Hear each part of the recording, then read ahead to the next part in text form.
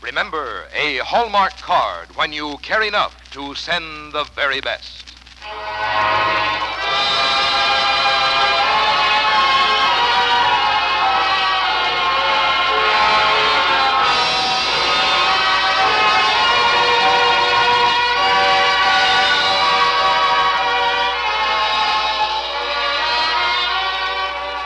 Tonight from Hollywood, the makers of Hallmark greeting cards bring you Fred McMurray in Bellamy Partridge's Country Lawyer on the Hallmark Playhouse.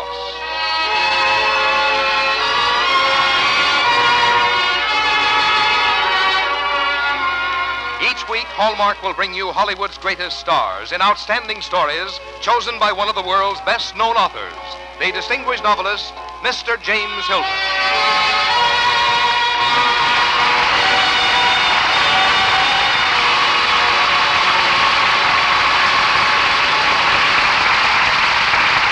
Good evening, ladies and gentlemen. This is James Hilton. Tonight on our Hallmark Playhouse, we present to you a character so real and endearing that you may even think he actually lived, and so he did. I'm talking about the country lawyer in a book by Bellamy Partridge called by that same name, Country Lawyer, a warm, human personality who breathed the very life of the small American town in which he lived about the turn of the century. Incidentally, Mr. Partridge's father was just such a lawyer in just such a town. So we know how and why the book came to be written. Anyhow, such men as the country lawyer step out of books into life as readily as they step from life into books. And to play this part tonight, we have been happy to invite one of Hollywood's best-loved and most accomplished actors, Fred McMurray. And now, here is Frank Goss from the makers of Hallmark cards.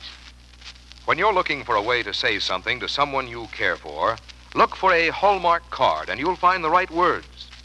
Because Hallmark cards are designed to say what you want to say, the way you want to say it, and in the good taste you demand of anything that bears your personal signature. That's why Hallmark on the back of a greeting card has come to mean you cared enough to send the very best. And now, Hallmark Playhouse, presenting Bellamy Partridge's Country Lawyer, starring Fred McMurray.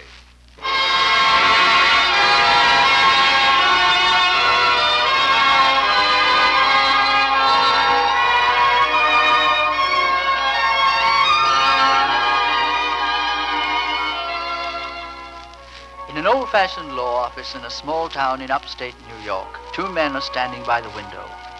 The younger of the two is glancing curiously through a dusty notebook filled with fading entries written in a neat hand. He looks up from the pages and smiles at his father. You've had this notebook in the office almost 40 years, Dad. Yet this is the first time I've run across it. You weren't supposed to run across it, Bellamy. But now, well, you're old enough to understand. That's one of the most important duties of a lawyer, son, to understand, to realize what's behind the facts, then to help, then to forget. You never wrote down names, only people's initials. Who's J.T.? J.T. That was John Tickner. Even then, everybody called him Old Tick. I remember the first time I met him. It was the very day I opened my law office. I was tacking up my shingle on the trunk of the elm tree outside the room I'd rented, and your mother was standing in the doorway with a broom. She was cleaning up the office for me. Sam, Yes, dear? I hope we haven't made a mistake. Now, Mary, you promised you'd leave the worrying to me. I know, but this is such a small town. Maybe if we'd chosen a bigger place. That's a pretty shaky vote of confidence in me, honey. Now, how does the sign look? Oh, just like you, Sam. Wonderful. Samuel Selden Partridge, attorney at law. And notary public with seal. Oh. That you? Yes, that's right. And this is Mrs. Partridge. I'm Tickner, Old Tick. I run the Woodpecker Inn. We're happy to know you, Mr. Tickner. Any children? Yes, one. And another coming. Too bad. Mr. What? Tickner. I mean, too bad your husband's an attorney. Oh, why, sir? We already got one. Well, I know, but I understand Mr. Hobson is planning to retire. Hobson's been retiring for 10 years. He'll be around for a long while. Well, there must be enough work for two attorneys. Maybe. I'm just telling you how things are. Blamed if I can figure out why a young couple wants to start out the hard way. Well, the best things in life come the hard way, Mr. Tickner. Supposing I was to ask a professional question. Go right ahead. Well, old man Hobson charges $10 to draw up a will. What might your price be? For a will? Well, you've brought him before, ain't you? Well, not yet. How about deeds and conveyances? Well, You ever made out a complaint or a summons or a subpoena? Well, no. Mr. Tickner, my husband has just graduated from law school. Ah, looks that way, don't it? I'll tell you what, Mr. Tickner. My price for drawing a will is $1. $1? Oh, there goes the fire bell. See you later. Mr. Tickner. I gotta go help pump the fire engine. Be back tomorrow for my will. Sam. Huh? We'll get along all right. What changed your mind? Oh, just a silly little thing. Remember we wondered what to name the baby in case it's a boy? Yeah. Let's name him John in honor of your first client. Well, at least it was a beginning.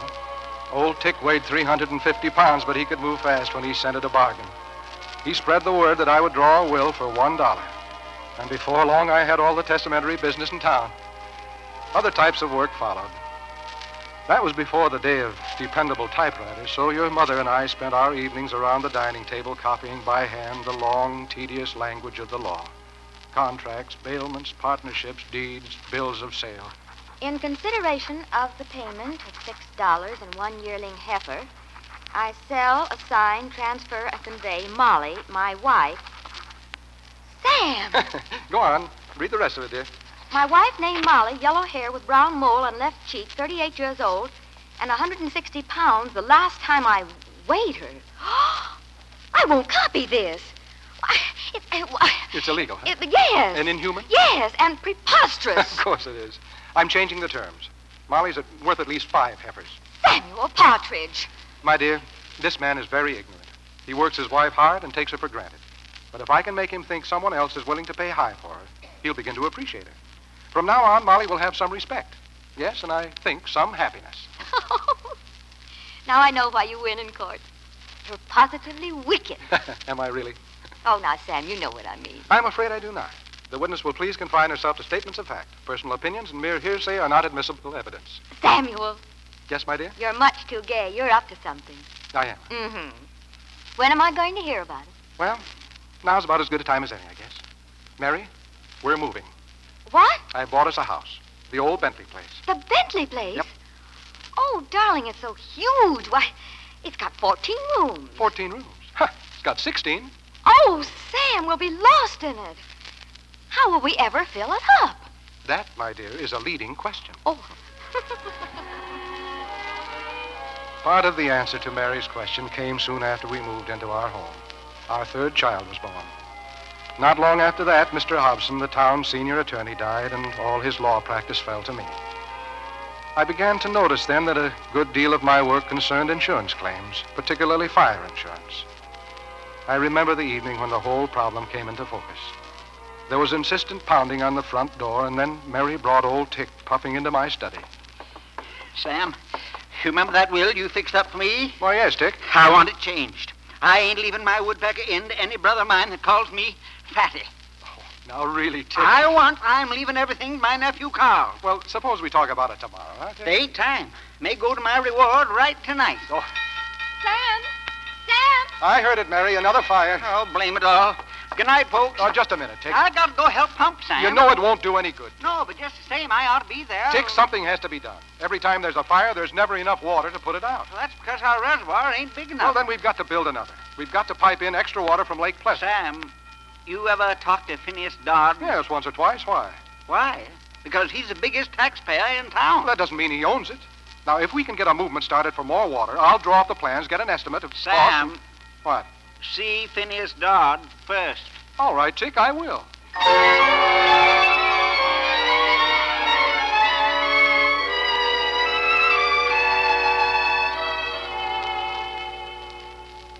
Mr. Partridge, it costs money to build reservoirs, I'm aware of that, sir. and money to buy a right-of-way for the pipeline. Yes, sir. And more money to pump the water from the lake. That's correct. Well, where's the money coming from? I'll tell you. Higher taxes, and who's going to pay the biggest part of them? Me. Mr. Dodd, with your wealth, there's no reason why you... That's what they all say. There's no reason why I can't help pay for a new roof on the church. No reason why I can't contribute to the Sunday school fund. No reason at all. Except I don't believe in any church, and I don't have any children. Mr. Dodd, houses are burning down every few months simply because we haven't sufficient water. Well, mine's still here, isn't it? I've got 2 deep wells to take care of me. You have. And I'm going to see to it that others have just as much protection. I'm going to petition the county board. I'm not stopping you. Go right ahead and see what happens. I went to the county board and I saw what happened. Nothing. Phineas Dodd had let his wishes be known. There was nothing I could do except wait. A few months later, old Tick trudged into my office. Sam, you still got my will in your safe? Why, yes, Tick. Get it out. I want it changed. Again? Just had a set to with my nephew Carl. I'm leaving the Woodpecker Inn to my niece. Well, if you're sure this time, well, let's have a look at the papers. Say, you smell something? Smell? I don't know, but I thought... Sam, open that window and look around. Tick, grab my law books. The roof's on fire.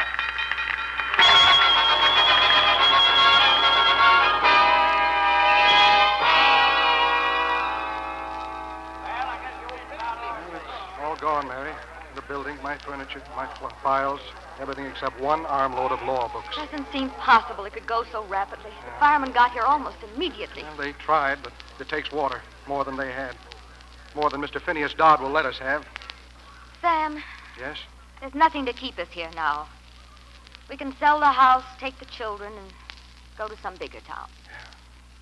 Is that what you want, Mary? No. It isn't what I want either. We started here with one bare room and my shingle tacked on a tree outside. We said then that we'd get along. And we will, darling. Just as long as we've got each other and the children and a purpose.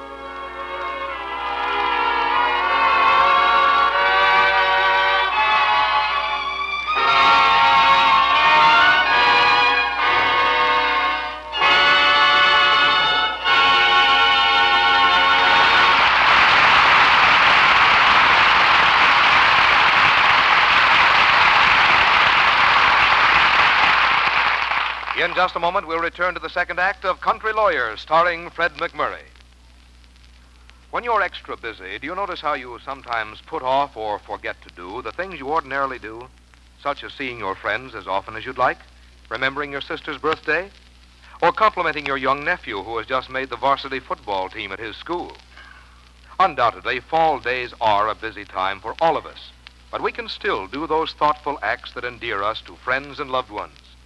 It's easy to do if you get in the habit of stopping in at the fine store where you buy Hallmark cards.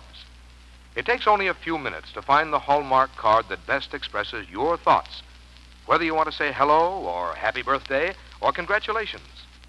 That's because Hallmark cards are designed to say what you want to say, just the way you want to say it.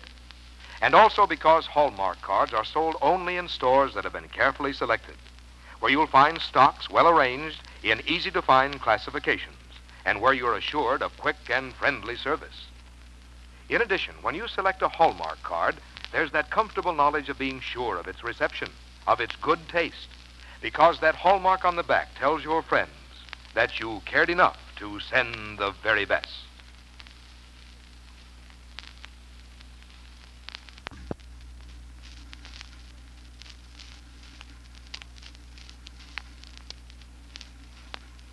Now back to James Hilton and the second act of Country Lawyers, starring Fred McMurray.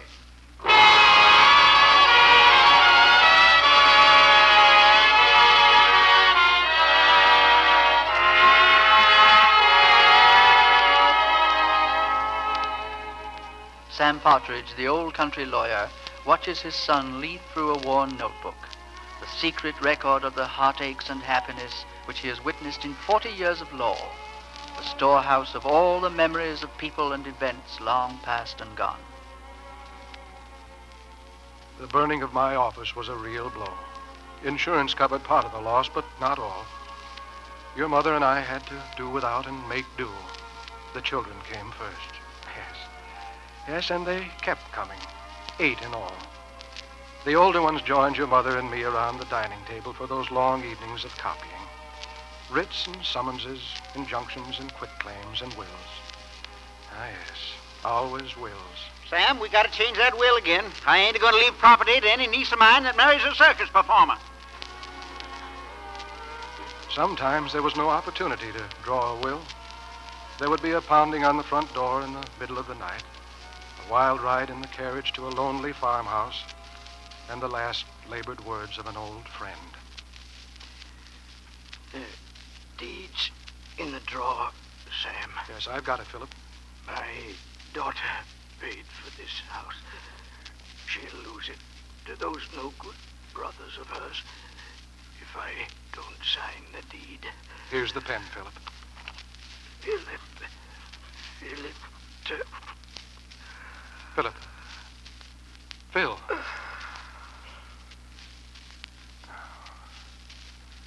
All right, Philip. I'll guide your hand for you. Now, you acknowledge the execution of this instrument for the uses and purposes therein set forth? Thank you, Philip. I'll record the deed in the morning.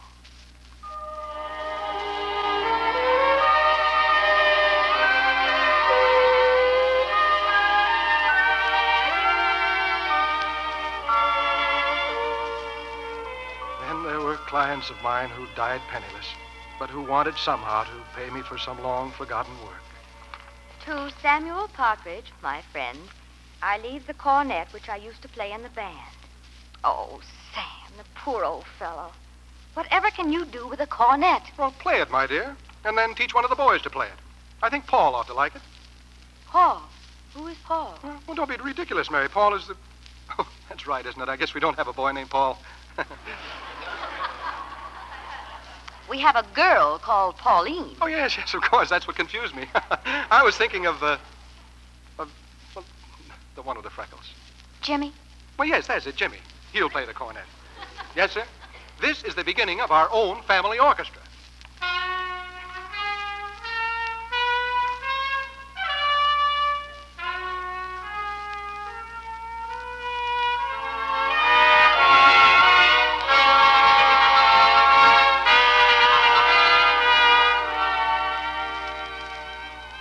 As a matter of fact, it was. You remember those hot summer nights, Bellamy, when you and the others used to practice in the sitting room? That's when your mother and I usually retreated to the front porch.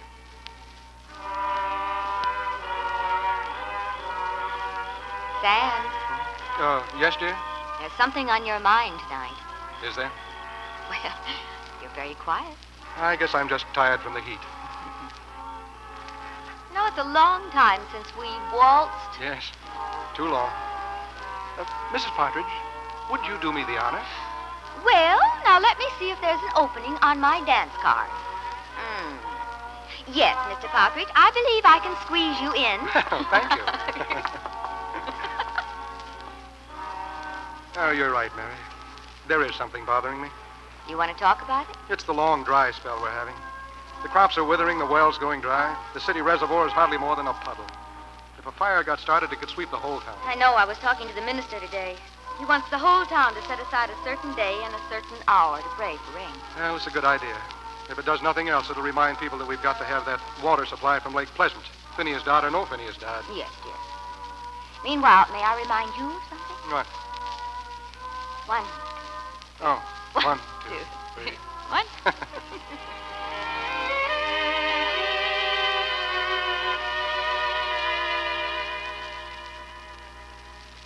Reverend McLeod set 12 o'clock noon on Saturday as the moment for mass prayer. Everyone in town, good and bad, believer and non-believer, was to kneel and pray. The shops closed, all business stopped, and we prayed. By 1 o'clock, there were small clouds in the north. By 2 o'clock, a wind came up. By 3 o'clock, the thermometers had dropped 20 degrees. By 4 o'clock, the storm broke. 2 inches of rain fell, and a bolt of lightning destroyed the hay barn of Mr. Phineas Dodd.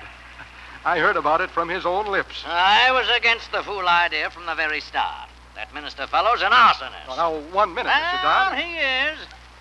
He led the praying, didn't he? Now, I want you to sue him for the loss of my hay barn. I'm asking $5,000 damages. I'm sorry, Mr. Dodd. I don't want your case. You what? You'll have to get another attorney.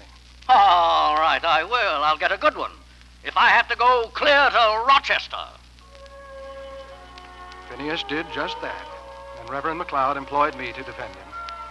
Every seat and every window in the courthouse was filled with spectators to watch Phineas Dodd and his big city attorney.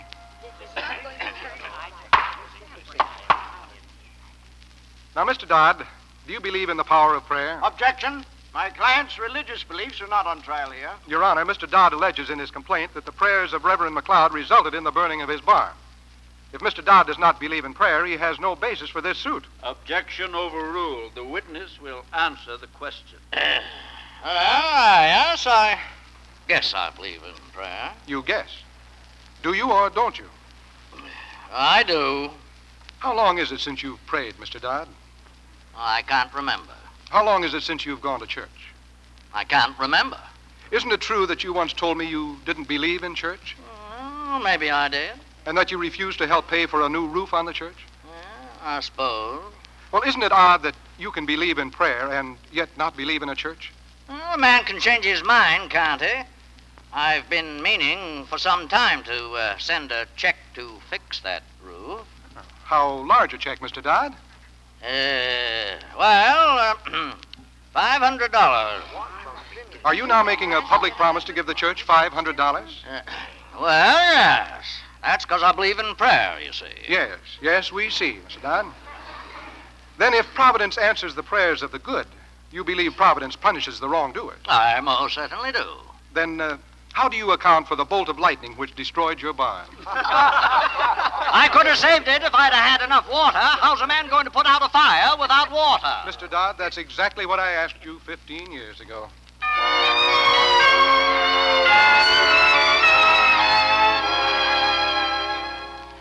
The court finds the plaintiff's loss by lightning was due to an act of God. Non-suit granted with costs.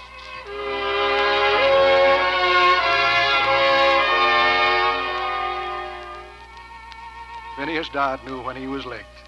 A few weeks later, the church had its new roof, and by the following summer, the new reservoir was finished and filled with water piped in from Lake Pleasant. It's all down there in that old notebook, Bellamy. The story of a small town and of the men and women who made it worth living in and fighting for.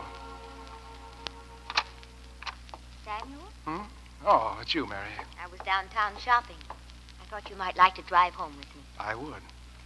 Bellamy, Yes, Dad? old Tick told me he was going to stop by this afternoon to change his will. Again. Oh, no. Oh, yes. He was my first client, son, and now, well, I'd like him to be your first. I'll do my best, Dad. I'll be home for dinner, Mom. All right, Bellamy.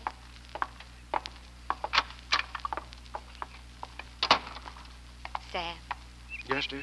I see he found your old notebook. Yes. It may do him some good. At least he'll learn something about law that no college can teach him. Mary, Yes, dear. would you mind if we walk down Main Street a while? I'd love to. Yeah, the old street has changed a bit. The horses are gone, the carriages and the dirt road, and the big elm where I tacked up my first shingle. But it's still our town, our part of America. Always changing, yet always the same. I hope I'll be a part of it for a long while to come. You will be, Sam. You're needed here. As Reverend McLeod told me once, if folks are in a little trouble, they come to me. If they're in a lot of trouble, they go straight to your husband. And when I'm in trouble, I go straight to you. You've been through it all with me, Mary, my dear. Without you, it would have meant nothing. Oh, my darling. I hope you don't mind a gray-haired old fellow saying that he loves you very much. I mind only one part of it. You're not old, darling. You never can be to me. You'll always be as young, as handsome, as exciting as the day I first saw you. And knew that my heart would be yours for as long as it would ever beat. Thank you, my dear. And now, Mary, let's go home.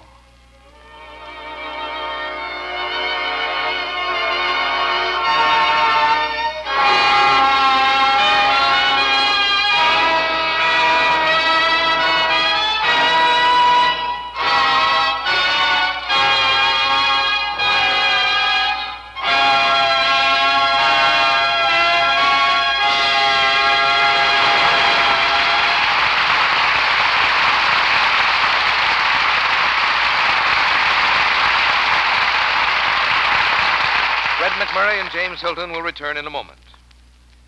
You may think you're very busy these first days of October, but remember the first days of December last year? And remember the resolution you made to yourself? That you would select your personalized Christmas cards early this year and have them all addressed and ready for mailing when the time came?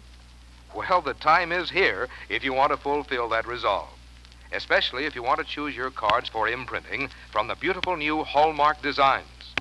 Simply ask to see the Hallmark album at the store where you buy all your Hallmark cards and select the very card you want imprinted with your name. When Christmas comes, you'll be glad you did, for then you'll have the satisfaction of knowing your Christmas cards are a true reflection of your own personality and feelings about Christmas, plus the comfortable knowledge that they will be received with pleasure by all your friends, because that Hallmark on the back tells them you cared enough to send the very best.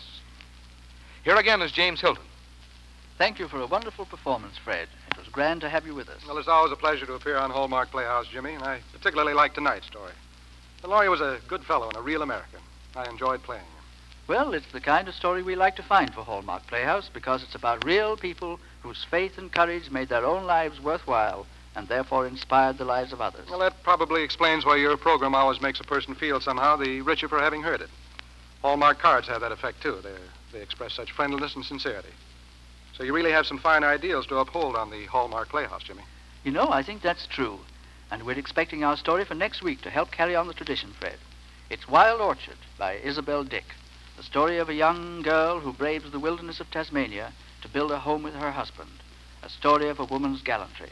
And as our star, we're happy to welcome back Hollywood's lovely young actress, Ann Blythe. That sounds fine, Jimmy. I'll be listening. Thank you, Fred. Our Hallmark Playhouse is every Thursday. Our producer-director is Bill Gay. Our music is composed and conducted by David Rose. And our script tonight was adapted by Leonard St. Clair. Until next Thursday, then, this is James Hilton saying good night.